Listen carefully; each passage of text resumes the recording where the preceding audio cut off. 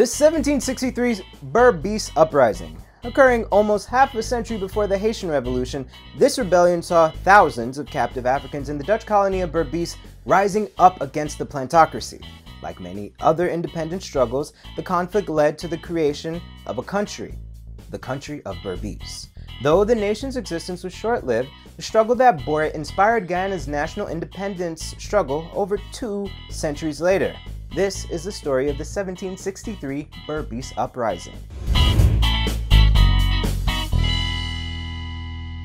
Welcome to another episode of For the Culture Guyana. This month, February 23rd to be exact, Guyana celebrates its 50th anniversary of becoming a republic. In honor of the occasion, we are going to learn about the 1763 Berbice Uprising.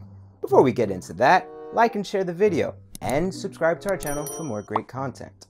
The Dutch were the first Europeans to establish a permanent colony in present-day Guyana. I say permanent because the story of European colonialism in Guyana is a long and messy one, as this 83,000 square mile piece of land has changed hands more times than a $100 bill at the stock market.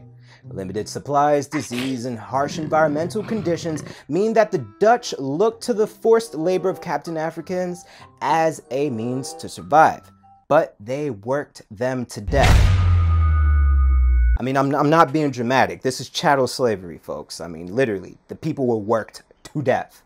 Being thoroughly fed up with the treatment, by this point, an enslaved African named Kofi Badu decided enough was enough. It was clear to him that the Dutch needed to go. He then began amassing an army. And on February 23rd, 1763, he and his army of over 3,800 persons sprang into action. Starting from Plantation Lilienberg on the Kanji River, the army went from plantation to plantation along the river, killing the masters, managers, and just about anyone who represented the cruel plantocracy that kept them in bondage.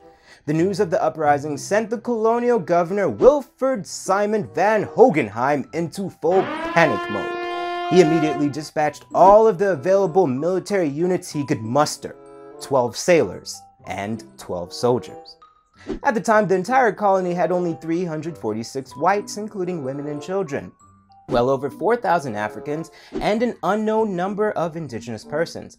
Plus, it would seem that apparently the Dutch just assumed that the Africans would just be cool with the whole slavery thing, so clearly they were thoroughly surprised by the rebellion. So obviously then, by this point, the whole colony was literally losing its collective mind. The rebels then moved like an unstoppable force through the region, burning plantations, attacking colonists, freeing Africans, and seizing gunpowder and guns along the way. Their destination, the capital of Berbice, Fort Nassau, located 56 miles up the Berbice River. By this point, many of the surviving Dutch colonists fled, seeking refuge in ships docked near Fort Nassau and Fort St. Andrews. In a matter of days, the army had expelled the Dutch from the upper Berbice region. On March 8th, Kofi sent a letter to Van Hogenheim. Yes, Kofi knew how to read and write, so you don't be ignorant now. On March 8th, Kofi sent a letter to Van Hogenheim explaining the reason for the rebellion and encouraged him and his people to leave peacefully. But Kofi also warned him, if you want beef, you got it. This triggered Van Hogenheim to move his followers to St. Fort Andrews at the mouth of the Berbice River. When he arrived, he began a furious letter-writing campaign asking for assistance from nearby Dutch colonies, the Dutch West Indies Company, and basically anyone who would hear his plea. By this time, the colonists were delusional with fear. They wanted nothing but to return to Holland. Van Hogenheim, what a fun name to say, Van Hogenheim refused their requests, although he almost agreed to let them go until help arrived on March 27th. The British sent them a ship of 100 soldiers and supplies from Suriname. This was interesting, seeing as the British and the Dutch were mortal enemies in the 18th century, but the European consensus was that a free black nation is far too scary to let exist. The belief was that such a thing would actually inspire additional uprising, and I mean, they weren't really wrong on that one though. Anyway, back to Kofi. Seeing that freedom without discipline is chaos, he immediately set about establishing a government based on the Dutch system, with him as its governor and its administration at Hollandia and Zeelandia. He appointed several counselors, including Ankara, who was respected as a strict military disciplinarian, and Atta, another military leader, the two of whom would be entrusted with leading Kofi's military while he governed the newborn nation. He also established work gangs to continue food and sugar production on the plantations. To defend the land, blacksmith shops were established to build and repair guns. However, the war effort was severely hampered by a lack of outside sources of gunpowder. However, the process of nation building brought about a serious existential issue. Kofi realized that in this context, in the 1700s, survival as an independent nation is impossible without trade with the Europeans. But in the mind of the Europeans, the nation's mere existence poses a threat to them. He then began to soften his stance from the total expulsion of the Dutch to the containment of them to the coast.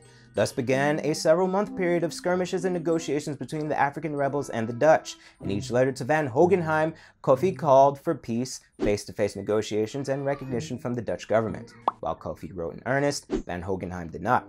In each letter, he lied to Kofi, telling him that he was still awaiting a response from Holland regarding their recognition. During this time, the government of the neighboring colony of Demerara used an age-old tactic of divide and conquer. They recruited an army of indigenous men to attack the African rebels from the south. Their progress was slow, but steady. The attacks and subsequent retreats began to demoralize the rebels. Divisions arose among tribal lines. These divisions seriously undermined the military strength of the rebels and gave the Europeans time to regroup. Meanwhile, the differences between Kofi and Atta continued to grow, and eventually Atta gathered enough followers to challenge his leadership. Seeing that he was outnumbered and outgunned, Kofi took his own life with a single musket shot. Atta, now the new leader, appointed several new commanders. Unfortunately, several months had passed, and reinforcements finally arrived for the colonialists. By December 19, 1763, Dutch soldiers were moving up the Kanji and Berbice rivers, taking back control of the plantations along the way, while the indigenous ambush parties moved in from the south. Many Africans surrendered, while others fled into the forest. Some did fight back, but they were quickly suppressed. Soon after, Atta and his commanders were captured and executed. Between March and April of 1764, 40 African rebels were hanged, 24 were broken at the wheel, and 24 burned to death. Others who were rounded up were re-enslaved. Though the conflict ended violently, the passion for independence did not. The rebellion inspired several other revolts in Guyana and throughout the Caribbean. The movement's leader, Kofi, has been venerated as a national hero of Guyana, honored by a monument at the Square of the Revolution in Georgetown. When Guyana declared itself as a republic in 1970, February 23rd was chosen in honor of Kofi and his rebellion. And that is a summary of the 1763 Berbice Uprising. A big thank you to the many historians who wrote on this conflict. We'll include some of the sources we used in the description of this video. If you'd like more information about some of the sites we mentioned in this episode, including how to visit them, check the link to our website. If you like this video, hit the like button and let us know what you liked in the comments. Also, I want to give a big thank you to our first patron, Miss Donna Haley. Thanks, Donna. Your contribution shows that you are a true supporter of quality content on Guyanese history. If you're watching it and also would like to support our effort to educate the world on Guyana, you too can become a patron through Patreon. You can show your support with as little as $1 a month. And finally, share For the Culture Guyana's videos with all your friends and family so they too can learn interesting facts about Guyana. Until next week, thanks for watching and do it for the culture.